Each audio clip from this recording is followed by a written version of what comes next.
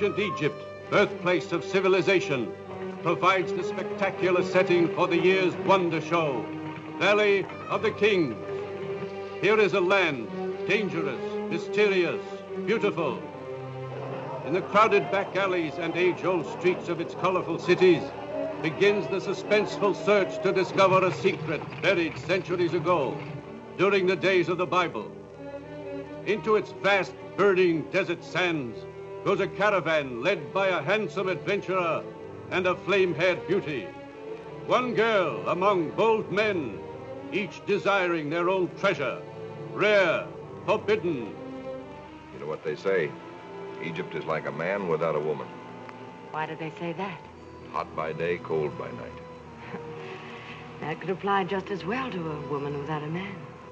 They fight their hazardous way through intrigue and danger to learn the secret hidden in the tomb of a lost pharaoh. What was this secret? And how did it all start? These are all letters to Rahotep.